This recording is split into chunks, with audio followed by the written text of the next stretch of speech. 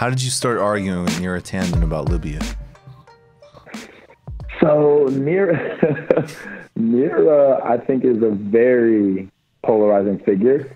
I think that's true. Within the Democratic Party. But I think, and obviously she's been an advisor to Hillary for a long time, and she was one of the main Bernie bashers, main bashers of the left, main bashers of anyone who dared to criticize, her queen, Hillary Clinton.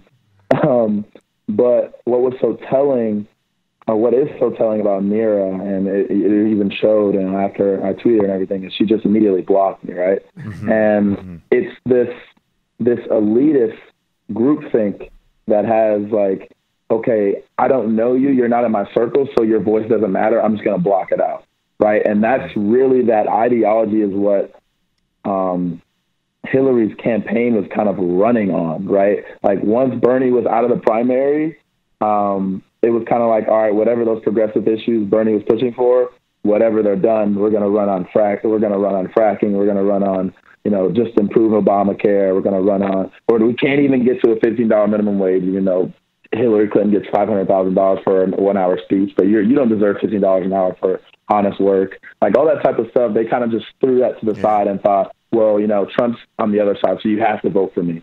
And so just that mode of thinking is something that I think she embodies, and also just that whole wing of the party, that centrist wing of the party, elite wing of the party, kind of embodies, and I think she's a perfect personification for that. And you also, you pulled this thing based off of a WikiLeaks revealed, document that basically she was talking, and whatever, I guess kind of flippantly, not in a policy setting, but like essentially that the Libyans should pay us back for overthrowing Gaddafi with oil. Now, I don't know, like, does she mean like the Libyans that now are openly buying and selling human beings in restored slave markets? Right. Like, they might have some capital to throw around.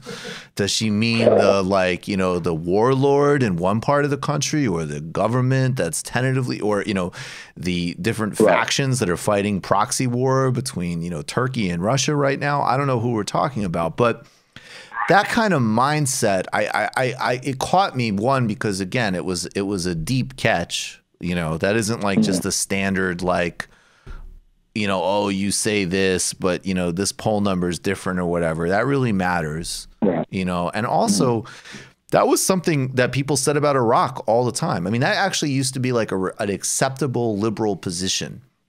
I think Dick Durbin used to say that, like, hey, we went in there, we did this job, they should give us the oil. Not even considering like, well, nobody asked you to, invade, or, very few people did. And you actually, killed a lot of people, caused a lot of problems by doing these things. Right. Yeah, exactly. So the destabilization of the Middle East, which has been obviously caused by United States foreign policy over the last few decades, has been something that has just completely bankrupted our country. And not to speak of the thousands, if not millions of lives that not only have been affected, but people that have died overseas. And then you have people like Neera Tanden talking about repayment through oil, which, like you said, all these different factions are in Libya right now. So it's really not any type of repayment. It's just, we're just going to take those resources from that country, which is really why we wanted to overthrow Gaddafi in the first place. Is like why we want to overthrow any dictator, I put that in air quotes, because they're trying to nationalize the oil and reap those profits for their own people, which is why you see why they were trying to overthrow the Venezuelan government, and why, they're trying to, overthrow the Iranian government, right? So these are very, and it's like the same playbook, right? And so now we see, like, you can't, before they can do that, they could kind of work in back rooms and back channels, but really through the rise of social media and shows like yours and other independent media sources, people are actually getting real news that, you won't see on the corporate media channels. So now we can actually see that. And now we actually have a president that will just go on TV and say, yeah, we were going in there to take the oil, right? Right. And so it's almost good that we can see that at face value and then fight back against that. And obviously Neera and them, those emails really revealed how they think, right?